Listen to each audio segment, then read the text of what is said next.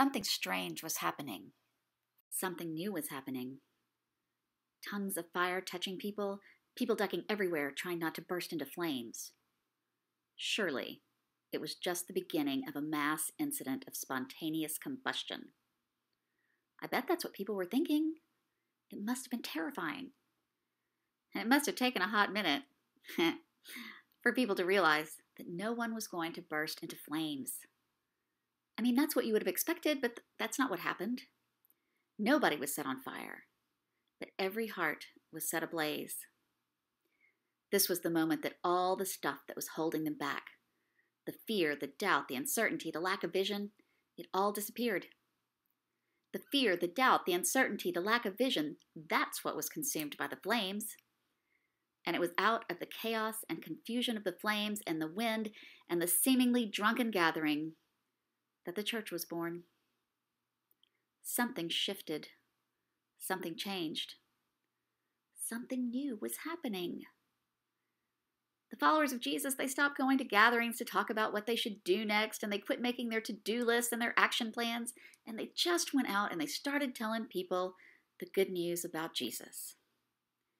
They spoke clearly and with conviction, and they did everything Jesus told them to do, like healing the sick and feeding the hungry, caring for the needy, working for justice, and forgiving one another. It was hard-fought community, but it was worth the work. They remembered that day when everyone could understand everyone else, even people who didn't look like each other, even people who didn't speak the same language. And because they had seen what could happen when the Holy Spirit worked her magic, they knew that no matter how difficult a person was, no matter how different a person was, no matter how defiantly divisive a person was, that there was always a way to understand and be understood. The people were filled with the Holy Spirit, free and open, loving and honest, focused on the kingdom that Jesus spoke about. It was like they were actually building the kingdom, person by person, act by act, word by word. They were filled to the brim with the Holy Spirit, and because of that, they thought less and less about what had been, and more about what would be, what could be. They cared less and less about what others thought, and more about how much they could love. These Spirit-filled early Christians were quick learners, and they learned right quick on that day of Pentecost that the Holy Spirit doesn't give a fig about your plans. She doesn't care one smidgen about your to-do list or your order of the day or your 5-year plan. She comes at the most unexpected times and puts the power of God in the most unexpected people, turning ordinary women and men into instruments of God's power and mediators of God's grace.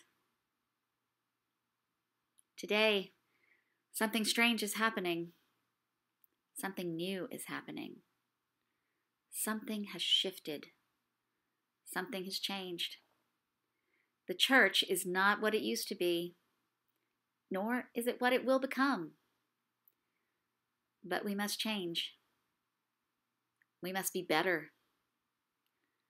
The Spirit is still moving. It is blowing and burning away our fear, our doubt, our uncertainty. It was out of chaos and confusion and into a hostile world that the church was first born.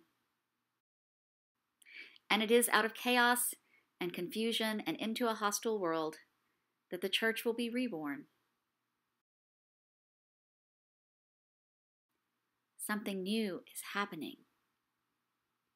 And the Holy Spirit, well, she continues to burn in us and through us and around us every step of the way.